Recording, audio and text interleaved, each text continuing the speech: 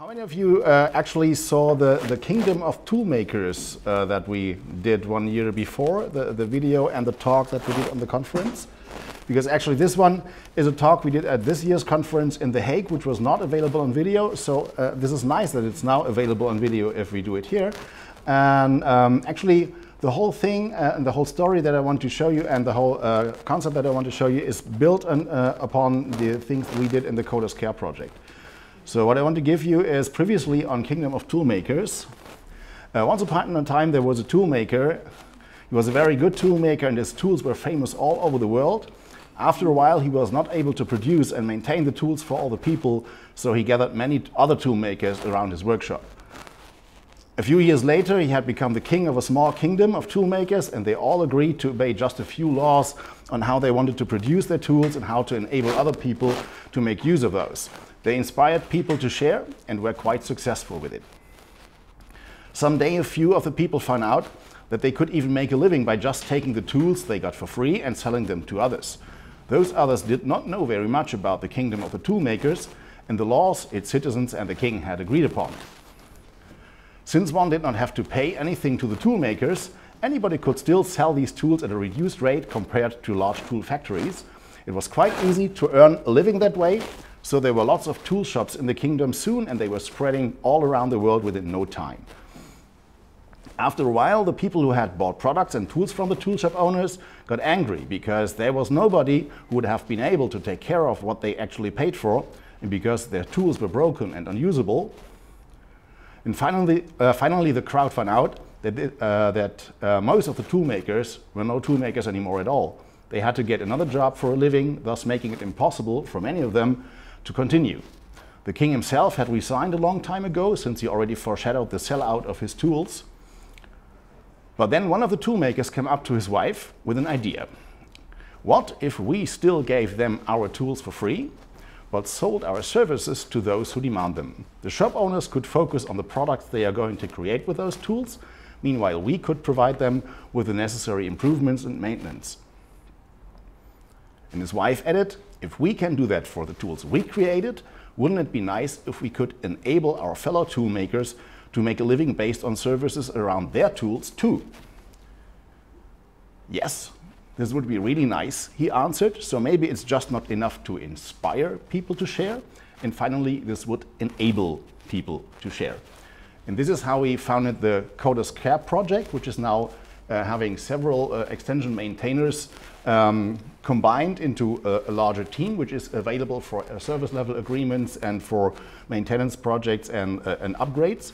And due to that project, we are the maintainers of the Localization Manager 2 and of another extension which has been built on top of that, because it's not just about maintenance, but maybe just finding out how extensions are working, why there are some drawbacks when you use them.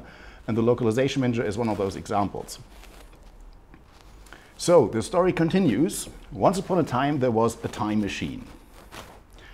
It will lead us all the way through the centuries, from the early days of the Kingdom of Toolmakers to another era. Small workshops and tool shops have grown into huge factories where many of the skilled toolmakers now work for their owners. The descendants of the famous toolmakers still held the family tradition high. They had 2 children, sister and brother, who wanted to continue this tradition and become toolmakers as their famous forefathers. So they packed up their gear and took to the road. So they went their separate ways through all the foreign kingdoms and tried their luck in the countless tool factories that had sprung up everywhere during the last centuries. On the way, they got to know many different toolmakers, tool factories and tool shops. Each of them had developed his own ways of doing things, and they proudly presented them to the young apprentices. Because they had to sell their tools and services to many other kingdoms, the toolmakers had to learn many foreign languages. So they were very happy about our widely traveled apprentices who had already learned many of those. Our 2 apprentices were already a great help to the toolmakers, yet they often needed the support of specially educated linguists. Each of them provided them with their own tools for the transformation from one language to the other.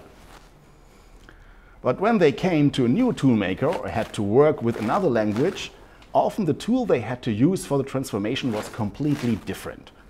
Many times they had to start all over again, and the effort required to communicate with the specially educated linguists was huge. The larger the tool factory, the more languages it needed, and the more specially educated linguists it hired, the more complicated it became to use all the different tools for the transformation from one language to another. Each of the specially educated linguists provided a tool of their own, and almost none of them worked together with any other linguist. And of course, each of them kept their tool for themselves instead of providing it for others to work with, just as the famous tool makers did hundreds of years ago. So in the end, the huge number of tools became almost unusable. When our two apprentices returned to the parents' workshop, they soon got into a fight because each of them believed to have found the best solution. The best thing is to have only, I'm just a few sentences too far. The best thing is to have only one universal translator with the simplest tools. And I have found him, the daughter shouted. Nonsense, the best thing is to have many special translators with different sophisticated tools. And I have found the best of them, the son replied resentfully.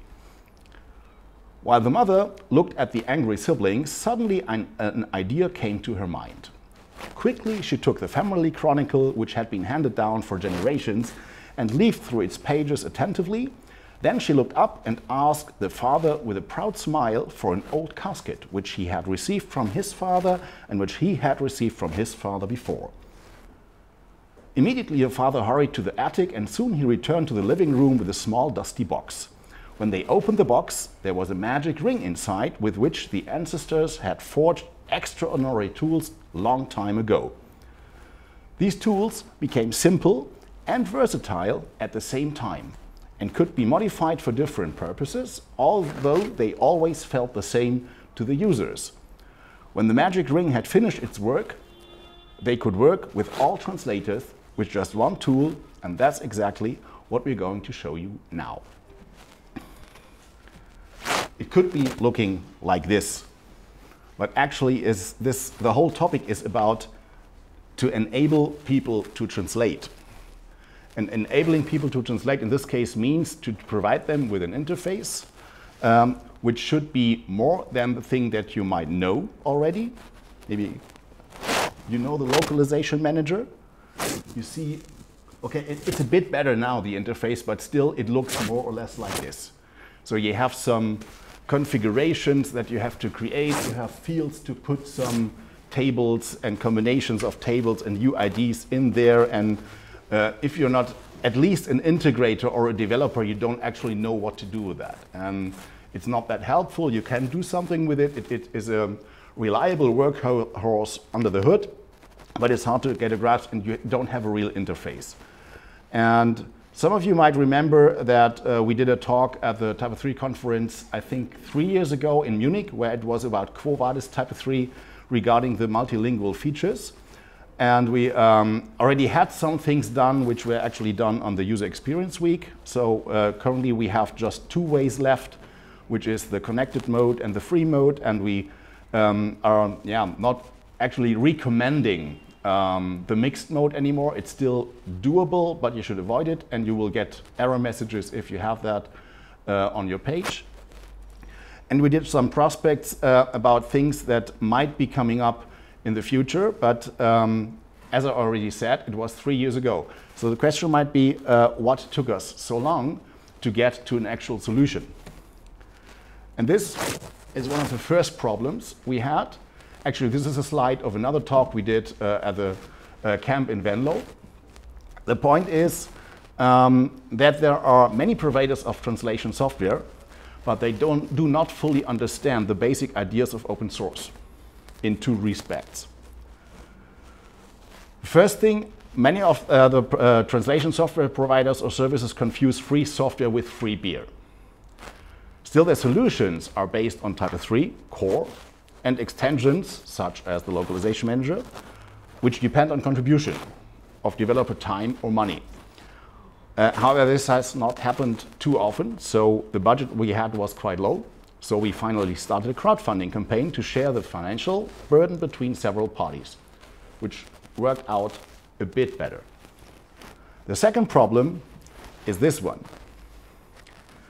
And this was the most difficult part actually. Many of those vendors consider it a good idea to combine their solutions with a proprietary licensing model and consider interfaces and connectors as a kind of USP that should never be made publicly available.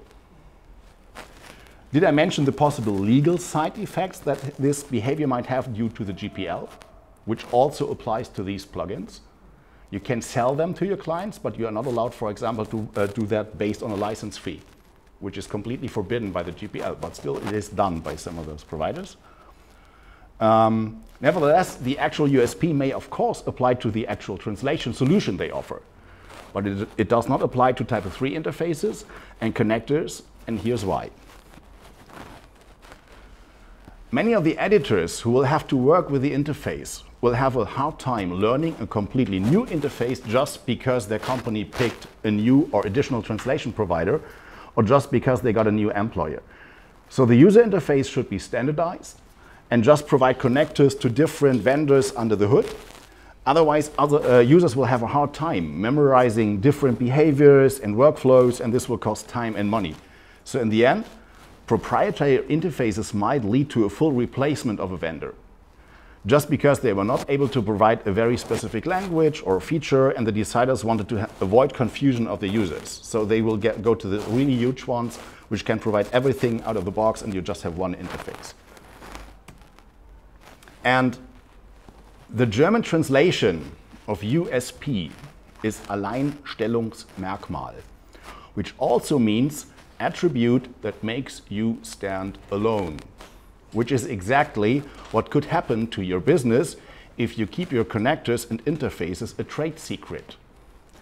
The people out there who are already using Type 3 and at the same time are looking for a translation solution on packages or on the Type 3 extension repository outnumber the people by far who are just buying your solution because it offers Type 3 support and they accidentally found it. So there are many more people actually using Type 3 and in need of translation, and if there would be something they could use in the TR on packages, they would be just using your service automatically because you are the only one who actually provides something, and I don't throw this thing to the floor. So your USP is not the connector plugin itself, but the actual solution connected to Type 3 with that particular plugin. So we have a two-track solution, again, that will definitely standardize the user interface for each of the editors, having to deal with translations as the first track, while leaving it to the vendors if they want to publish their connectors too on the second track. So you can still keep them as a trade secret, but the interface will be the standardized one. While it still be highly recommended to have publicly available connectors due to the reasons I explained before. Just one example, we did such a more or less closed source connector, still GPL based, but kept secret by one of the clients, and it was 3 years ago, and they have about 5 Type 3 clients now, which is not that much because there are actually much more people doing translations on Type 3. And since we published the Localizer, which I'm going to show you now, we just had, I think, 200 or 300 downloads, I don't know exactly, but a few hundred downloads within just a very small time frame. And even if just a few percentage of that amount of people would have bought the or used the other plugin, the interface plugin of that provider, they would have more clients already. The sound is very low. Mm-hmm. I don't know why, but the sound is very low, the sound level. Okay. Perhaps some chance. So maybe the mic is broken, or no, because it fell down. It was very low. I think it was too far. Okay. Give it a try and yeah. carry on. Okay, so actually the next one would have been the slide on the conference, and now I will just switch away from the slide because actually you want to see something which is really doing things. And so basically we are talking about this one. Still you have a configuration, but you just have to do that once. So compared to the configuration you already know from the localization manager, it is similar. So you have to create some information about the language that you are going to use. Is it? Oh no, it's not here. I have to put that. on that screen. Then it is more helpful for you. Okay, same thing here. Is it still working? Because I'm It's still working. yeah, It's still because working. I'm losing the mic here. That's fine. Is this readable in the back? Or should I increase the size a bit? A bit would be nice. Okay. That's good. Okay. So actually what we do is we have the source languages like you are used to in the localization manager if you have used that already. You have target languages that you can select. You don't have to select all the target languages that are available in the system, so you can have different configurations for different target languages, which is already one of the things I mentioned in the information about the different translation providers before, because in the end, the idea is to have different providers in this server type section. So currently, when you just download the localizer, you will just find the universal FTP hot folder, which is actually working out of the box. So you can just use that, tell it where the target folders and are and the incoming and outgoing folders have to be, and those will be created automatically, provided that you have the writing rights on the server, of course. But then there will be 2 folders that you can actually use already without an additional API and additional connection to translation servers. And as soon as you install a plugin, there will be something more, and so you can see it here. We are currently working on a plugin for translations.com, which is then providing an API connector to their PHP API to get even more information by just asking the server, for example, is the translation already done, or how many percentage of the translation is done, or what about the number of words and the price we have to pay for that if we want to have that in Chinese or whatever. So you get additional information as soon as you have the API plugin, but you can still use it without it out of the box, just as it is in the TR or packages. It will test the configuration. These are the 2 fields up here. So when there was a communication error and something went wrong, it will tell you, and it will disable the configuration so that it cannot be used by the translators anymore. And as soon as everything went fine when you store that and the checks went fine, it will be usable. But this has to be configured only once. You can, for example, define some workflow, which is just a label for a certain workflow that will be then used maybe by the translation tool in the backend or in that translation tool backend. And you can have project keys to identify that, maybe just for verification that you are logging in with an API and you have the official key to use that project and you paid for it actually. Then we have some feature that we are currently working on, which is to have automatic exports based on the same interface. For example, when you have a news folder, and the news folder should be sending out translation requests once a week, because you create a lot of news, and in that folder there are always news to translate, so you don't have to take care of that. Nobody has to pick them and send them. It will just be done automatically under the hood. So you can actually give a time frame here where you say, okay, the news have to be at least that old, or maximum that old, or whatever. So maybe no, actually it's a maximum. So we could have another time frame. Some people said, yeah, maybe we can make it a requirement that the news has to be there for at least 1 day or maybe a few hours, because then you can make sure nobody is still working on that or whatever. So we might come up with other solutions there. So that is the configuration, and as soon as you have done that, there should be something like the selector, the card, and the settings in here. And we will start with the selector now.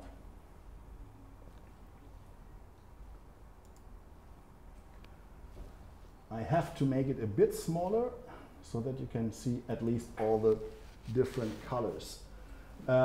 We are not working only with colors, but the point is we tried different variants of the interface with icons or different graphical, like Mattis described with thingy we are doing in the page tree, where you have I don't know the word in English, Schraffuren, yeah, in different angles to make it visible for people with color blindness. But in the selector you will have additional information based on tooltips, so it's still available even if you cannot really see the difference between the colors. So each of the localizer configurations that you created will be selectable here. We have that one that I showed you was the hot folder test. You can select a card that you created before, or you can create a new one. We will create a new one now. And then you can select from the languages that have been provided by the configuration. So you can either say, I want to have each of them or just a few, but in this case we'll use all of them because then you can actually see how this selector matrix is working. And additionally you have to select the tables that you actually want to translate. In most of the cases you want to translate all of them. The list is automatically generated based on records of the page that you're currently on. So you don't have to take care of that, you don't have to configure that before. All translatable tables are here. We can make it configurable that you say, okay, there are some tables that should never be translated, but in most of the cases you want to have them on the page and you can select them. So when you toggle all of them, we have, for example, file references here, and we have carousel items additionally to the page content. The page will always be mandatory because the localization manager needs that to group the items together. There's already, is it a bug report or a feature request?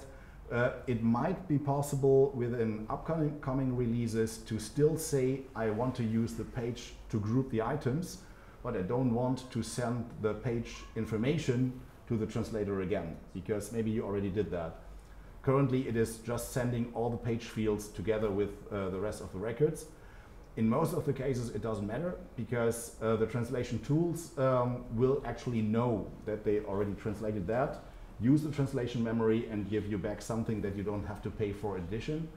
And sometimes there might even be some changes in the page record that you want to send. So as soon as you did that, you can say store that configuration and it will generate a translation matrix. So you can even use a time frame here, which is not something we have to do here because it's just a few records and you don't have to filter them. But you can still say, I just want to see the records that have changed within the last week or so. And then you can see here is a matrix. And as you can see, there are some languages which are actually green, which means this has been translated and nothing has changed after that. And those are yellow, which means I did a test before and I sent something already during the Type 3 conference, and so this has been sent to some translation service. Actually, it has not been because I don't have a connection to that, but I think you can imagine what happened then. So what we do is we have the selector to either select single records within a single language or a whole language at once. And of course you can do it the other way around and say, okay, I just don't need that in all of the languages, or I just want to edit. Same thing for references. For example, we have a page content here which contains a carousel item which contains a file reference. So you can just click on that and you get each of them, or you can just do it the other way around and say, okay, I just want to have that. Or of course you can click on that and remove the file reference. And after you did all that stuff and you selected what you want to send to translation, you will store it. And you can go to another page. We are currently on congratulations. Maybe we go to another page with has at least text and images. We can use the hot folder test. We can use that card, which is now number 64 here. And as you can see, now there is another selector here, which says select page. So you can switch between the pages that you actually used in that card. And you can use several pages and just put all of them into that card.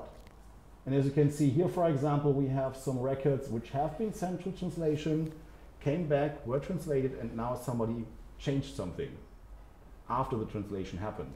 So you will still see that here. And you can do the same thing and just select things however you want them.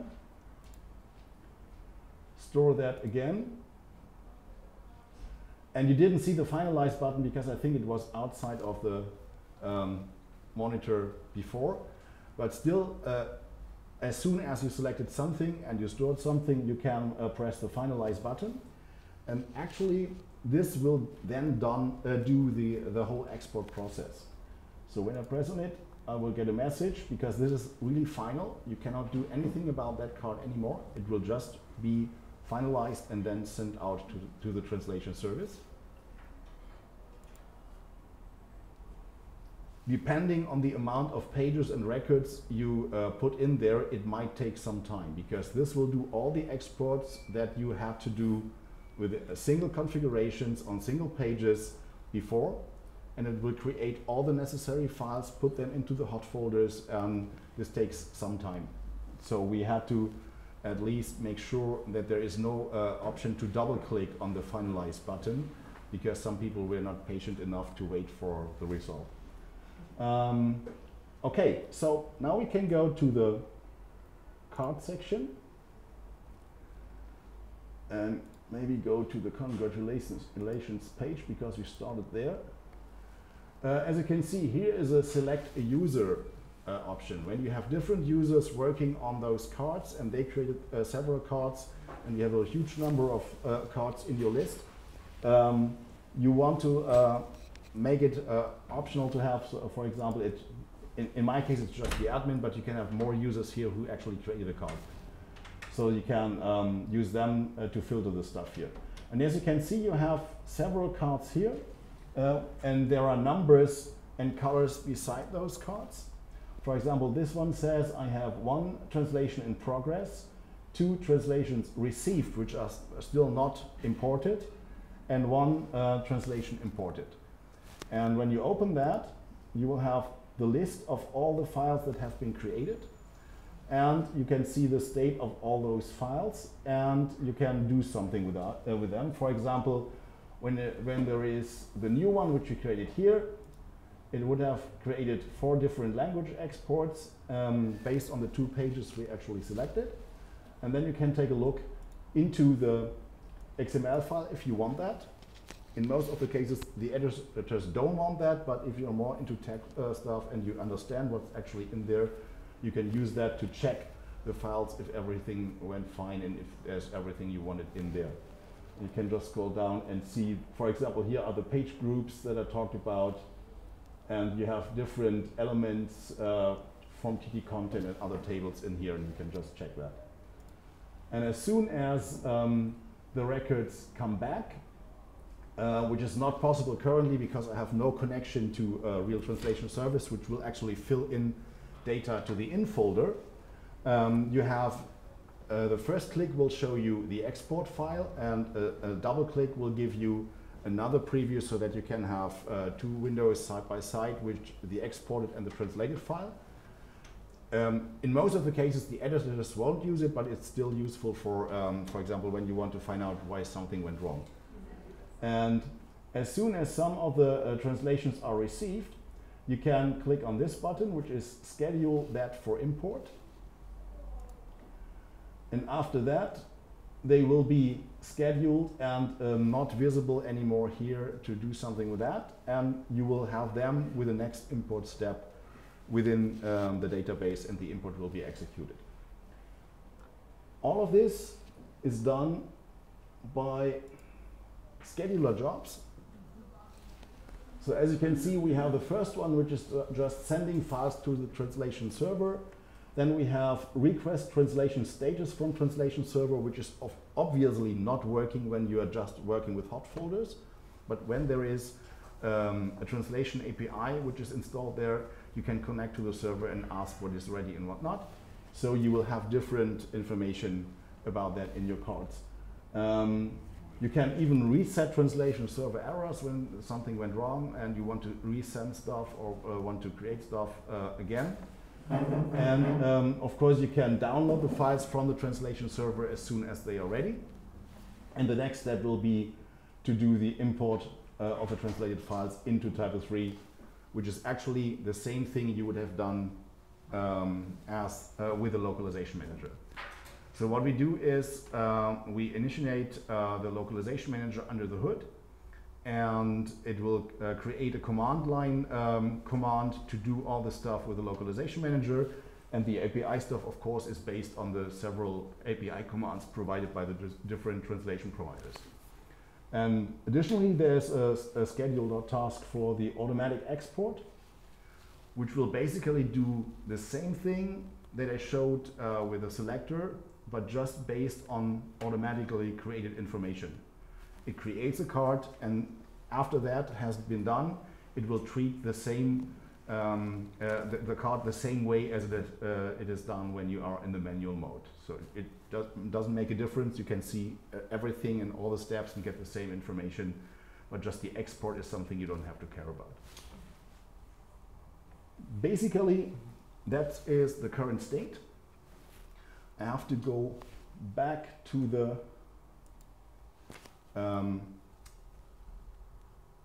the slides to just go a bit further. What's next? We have published the first official version of the localizer to packages and to the Type 3 extension repository.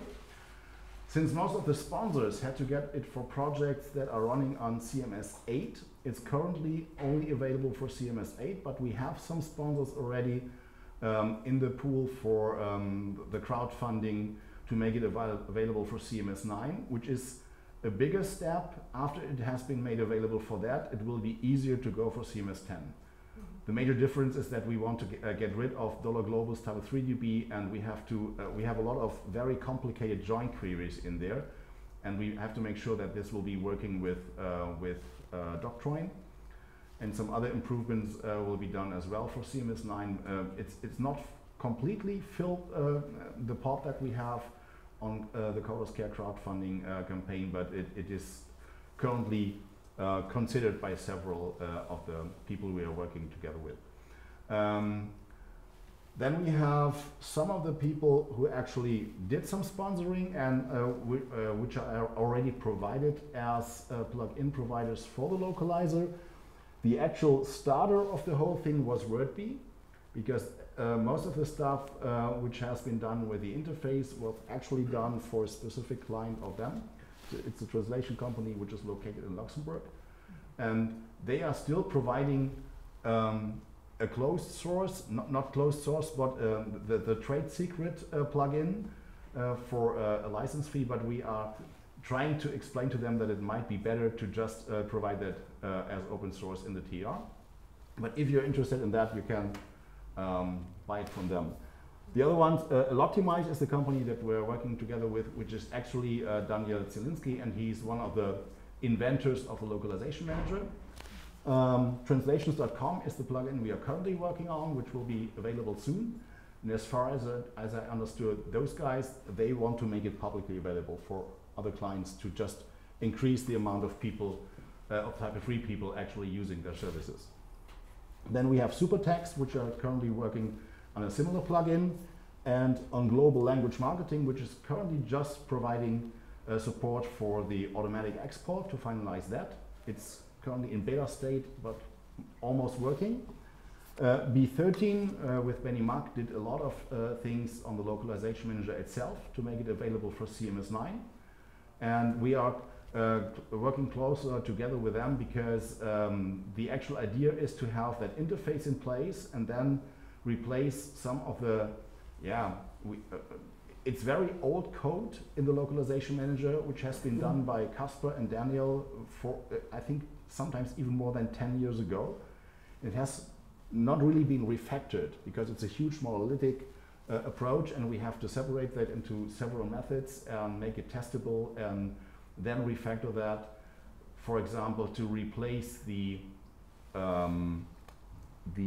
XML, which is currently just Type 3 stuff, which is not available anywhere else. We want to replace that, for example, with the standards like XLEF or other standards that are used in the translation business. So we don't have to deal with filters to translation tools. And the other people who actually just supported parts of the localizer are Bitmotion, Netzlabor, and the Jungfraubahn, which are actually providing the project that we are doing together with translations.com, because those guys have about 50 languages running the website, because this is one of the most important trains in Switzerland, which is known worldwide, and they have a huge number of news that they have to translate. So these are the current sponsors, and if you want to support us, that's the model we are following. Success comes when people act together. Failure tends to happen alone.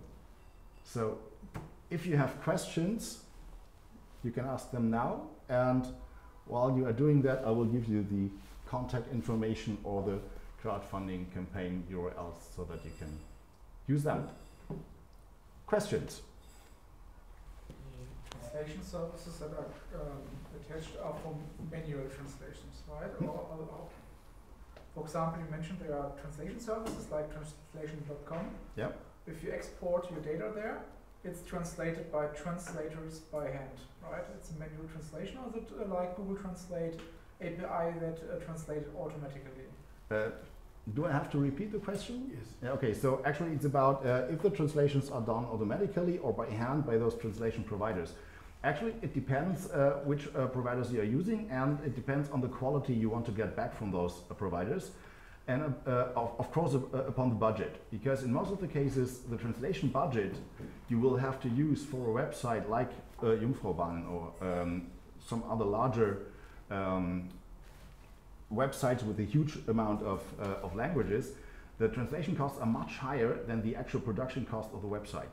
Most of the people underestimate that. And so if the costs are that high, you want to have parts of the page just translated automatically, because you don't care about the quality of the text, because it's just some additional information which is not very important. But the most important things, maybe the product that you are selling, or the most important information about your company or stuff like that, should be translated by real people, because they will have better feeling for the language and for localization, which is not just translating word by word, but taking care of cultural backgrounds of the people of the target group. So it depends on what you want, and you can get almost everything from those translation providers, because they can give you DeepL or Google Translate, and they can give you a very special high-end translator to have technical translations done from Russian to Chinese or whatever, which is quite expensive, so you have to deal with that and find out yourself. What I thought is that you can configure multiple providers if you want. Yeah. So the basic idea of this tool is to have several providers within the same interface, so that it doesn't change, so the editors can still work the same way, and they don't even have to care about that.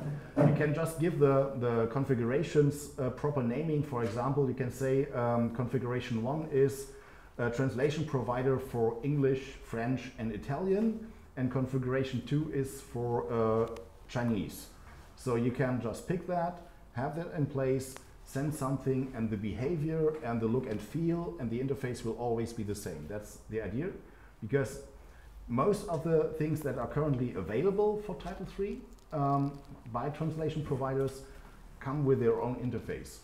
And as soon as you have 2 or 3 different providers in your system, it's a very hard time for the editors who actually have to deal with that.